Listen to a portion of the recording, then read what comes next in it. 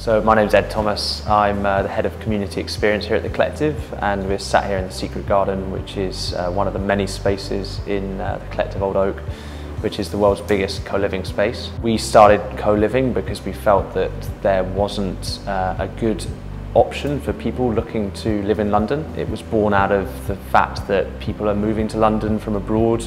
It's harder to find a good quality, affordable place to live. So co-living is a model of living essentially, not radically different. It's living with lots of people, but it's living focused on community and sharing, sharing spaces, sharing experiences. And with that you get a lot more for your money. What's important is that if you imagine you're moving to London for the first time, you don't know anyone, it's very difficult to make friends and find your feet in a city, and that can affect the overall experience. So one essential part of living in a place like this is that it's a plug-in life straight away, and that means you can actually spend time doing things that matter rather than setting up bills, finding friends, and all that hassle. Every single floor of the 10 floors has got a different common space on it, and anyone can use it.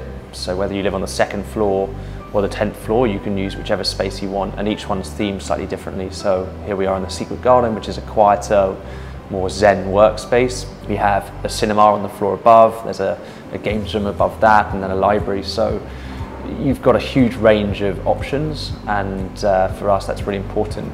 It's about offering really high quality spaces. We have a lot of people who live here who are entrepreneurs, change makers, founders of new businesses, and for them having that workspace is really important, as well as their living space. They can kind of have all their life in one place. The communal areas are great. It's a great place where you can meet up with people and talk, and it's not many people can say that they have a cinema room or a library or a place in which they can see stand-up comedians talk, or they can sit around on these ridiculously velvet, colorful couches and talk with your friends. Like, the communal areas in that way, to have that space is amazing.